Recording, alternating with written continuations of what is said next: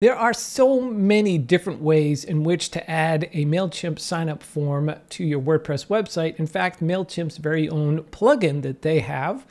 And also you can use Mailchimp's very own embedded HTML code that you can add to your website. But I prefer plugins, and for a while I've been recommending Mailchimp for WordPress, but I wanted to take a look at Yikes plugin, Easy Forms for Mailchimp. So that's what we're doing today. So let's get started.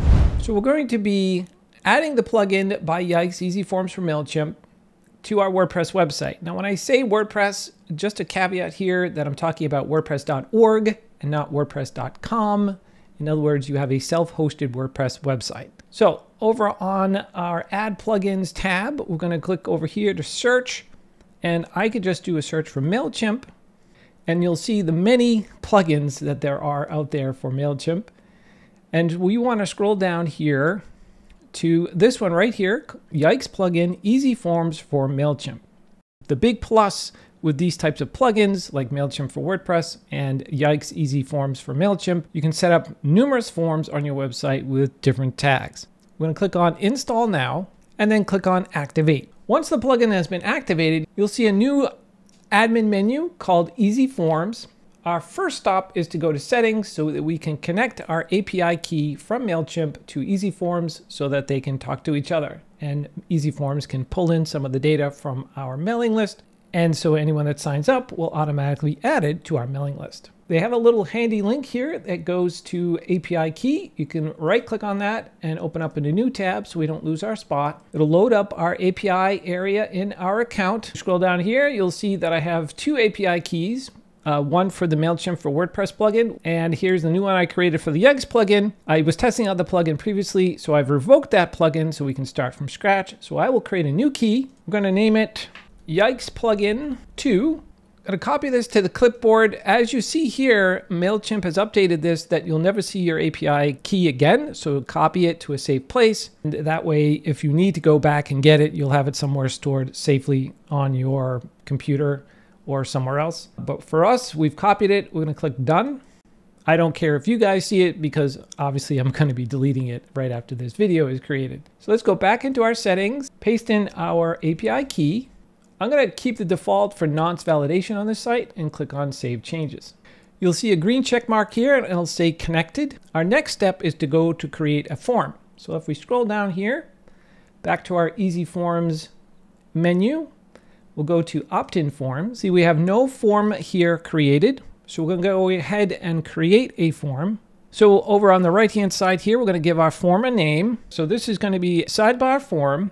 So it's going to be form for signups to the newsletter located blog posts. This is your own internal description. Right. Our next and most important step is to select which list this form should be associated with if you have more than one list. If you are on a paid account, you have the option to setting up numerous lists. So we'll select Strategic Marketing Solutions as our list and click on Create. So we have our new sign up form. Now the next step is to go and add our fields for our form. So they walk you through step by step how to do this. So they're going to say, hey, we've got a whole bunch of fields that we've taken from your audience list settings from this list, the Security Marketing Solutions in this case. What fields do you want to add to this form? So we do want to have email address, and we'll do first name, and we'll click Add to Form Builder. And you'll see here we have email address and first name. We can drag these. So we want first name first and then email address. You have two options to update the form here and over here on the right-hand side. Our next step in creating our form is whether or not we want to have interest groups. I don't have any interest groups associated with this list other than character type. So I could do that here, but that's hidden from the form. So that won't really make a difference. More importantly, we can do tags.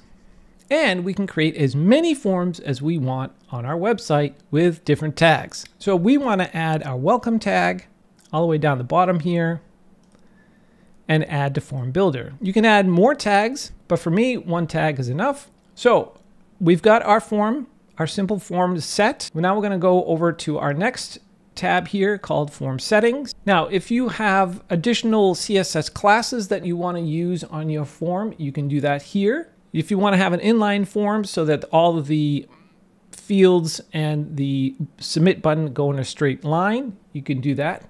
But since it's for the sidebar, I don't want that. We can change the submit button. We'll do subscribe today. And we also can add in an image to replace the submit button. And additionally, we can do submit button classes. So if you don't want the default Yikes CSS, we could do our own. And I think I have a class called button. We'll try that there. Additionally, you have form restrictions. Do you want to schedule this form to be only out on certain days? And once the end date and time have passed, users will no longer be able to sign up for your mailing list. So you could have it as an event type of sign up, so that if the event passes, people won't be able to sign up. You can also have it so that a login is required. So let's say you have a membership website and you want people to sign up for a special thing for members. So they have to log in first, then they can sign up for it. We'll leave those blank for now. Let's go to the next tab, custom messages. So by default, you have a double opt-in turned on, and then these are the default messages that Yikes gives you. Now you can go in here and change them. Change them means that you have to start typing and it will replace what you have already here. For instance, I can type in here and see how it just disappears. Thank you for subscribing.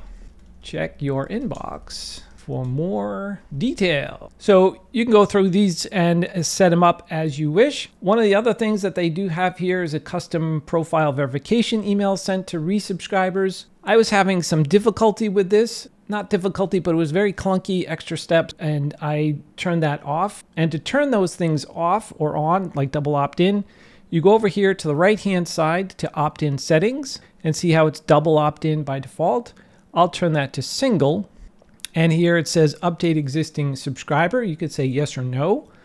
I have it as yes, but then the yes is also to send an update email, which where it got a little clunky.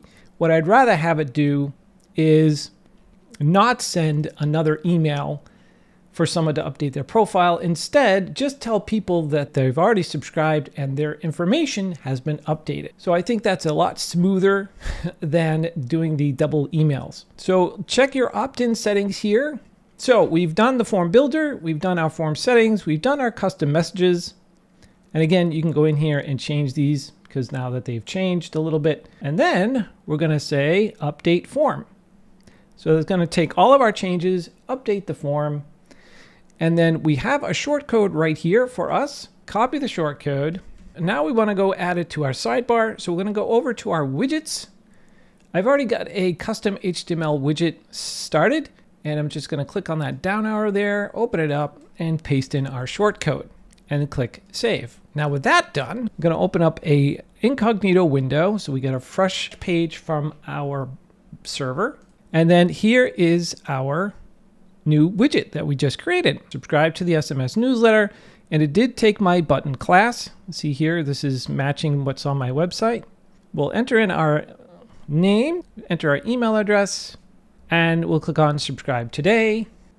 And it says here, we get the message that says, thank you for already being a subscriber. Your profile information has been updated, because this email address is already in as a contact on my audience list. If we go back to edit form, another option that you have under submission settings is whether or not to use Ajax, so you get those little messages on the same page without requiring a page refresh, which is very nice. Now you do have the option to redirect on a submission. So if you want to, you could redirect to a page or a post with like a thank you page. Let's say people are downloading a PDF or lead magnet or some type of workbook, and you're giving it away for free for the sign up. You can go in here and select the page. So you're going to go through all the posts here, but you can scroll down here. In fact, I think you could probably type in here, thank you, to get to the thank you pages that I have here. I don't know which one is which, but we'll select the first one. You can also open the redirect URL into a new window if you chose.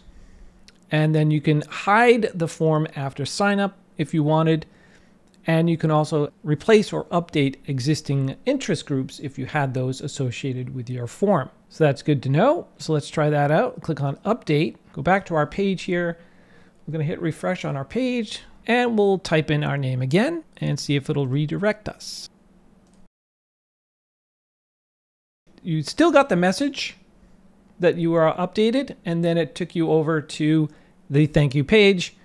where it says your subscription has been set up successfully.